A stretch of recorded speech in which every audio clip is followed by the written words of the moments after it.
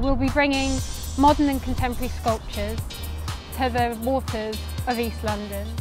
This area of East London is currently undergoing the biggest urban transformation in Europe, subject to a multi-billion-pound investment.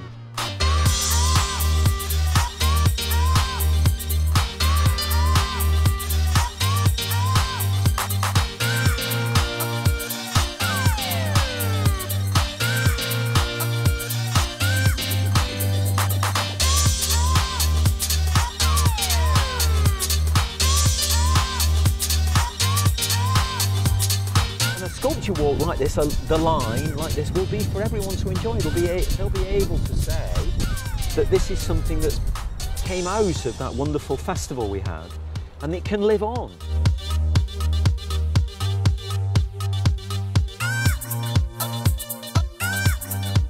What's extraordinary about sculpture, I think, is that our lives are increasingly massively dominated by screens. Cinema screens, television screens, computer screens. We're looking at these things all the time. And what's extraordinary about sculpture is that it's a reason to lift your head. Wonderful things on those screens, but there's also wonderful things out there as well.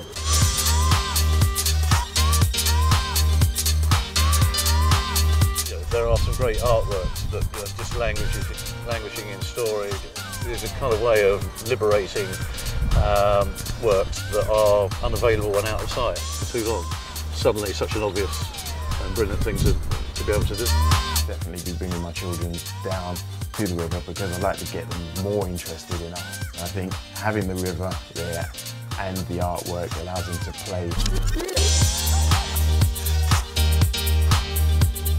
Very few people actually realise that Newham has more waterways than Venice. 3 of its boundaries are rivers, and we have the largest docks in the world. I believe that a lot of people, when they discover this area, will see it in a very different light.